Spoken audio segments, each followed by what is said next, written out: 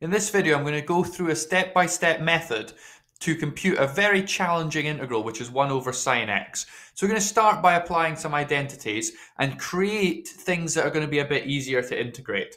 So we're going to start with the double angle identity that sine 2 theta is 2 sine theta cos theta. And we can also say that theta is equal to x over 2. We're just making that up. We're just saying that the value theta is going to be equal to half of this value x. There's nothing controversial about that. It's just we are taking control and saying we're going to have this. And so that means that you're going to get this identity. And all we've done is replace the theta with x over 2. There is nothing wrong with doing this, and it will actually help us later on. So we can substitute, and we can actually do a slightly different integral. Instead of doing the integral of 1 over sine x, we're going to do this different integral here using our identity. And it may look like we've made it more difficult, but actually we're making it a bit simpler. So we're going to do a bit more work on this integral. So we're worrying now about our changed form that we've used the identity for. We can also recognize our Pythagorean identity, which is your sine squared plus your cosine squared equals 1. But remember, we've decided that theta is going to be x over 2 to keep us working in x because you've got a dx on the integration. So what we can say is that we've also got this identity.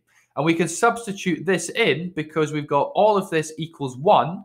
So we can replace the 1 here with this expression here. So we do the substitution and we get something that actually looks even worse, but it actually isn't worse. It will slowly start working its way to an answer. So we have what looks like a fairly horrible expression. So we're going to do some more work on this fairly horrible expression and see if we can make it slightly nicer. So obviously you've got this big numerator here, and that naturally can be split up. So we're going to take this 2 and take it outside the integration as a constant. And we're going to take this numerator and split it up. So the sine squared is going to be on one, and then the cosine squared is going to be the other. And we can see that we've got some cancellations. We've got a sine here and a sine squared here. We've got a cos squared here and a cos here, so we can cancel those out. So we've just done the cancellations and we've split it into two fractions. So we can also remember some of our identities, and this is sine over cosine, so that's going to give us a tangent. And this here is our cosine over sine, so this is going to give us 1 over tangent, which is our cotangent. We're going to be integrating all of this. So we've got this integration here. And we're going to let u equal x over 2. So we're doing a substitution here. And we're going to find the derivative of that. So du dx equals a half. We want to replace this dx here. So we rearrange this and we get dx equals 2 du. And when we substitute all of this together, we replace x over 2 with u and we replace dx with 2 du. This will let us integrate with u, which is going to make things easier.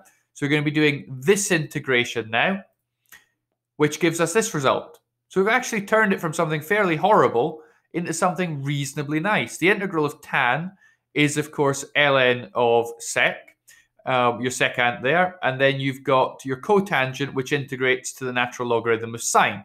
And we get the constant of integration. This isn't our final answer, so we need to do a little bit more work. Firstly, we've let u equal x over 2, so we can substitute x over 2 for u. Then we need to simplify this a bit further. So we can use the property of the logarithm. So when we're adding logarithms, it's like multiplying these two things. So we multiply those two, and we have not changed anything. This is just using the rules of logarithms. We can then notice that our tan theta is sine over cosine. And if we split that up a little bit, we get 1 over cos times sine. 1 over cosine is secant, and then we're left with our sine there. And you see this is similar to this. We've got secant times sine, and we've got secant times sine. So we can actually replace that with tangent, because tan theta equals secant theta times sine theta. And likewise, these two things times together is actually going to be our tan. So we put tangent in there, and we're getting really close to our answer.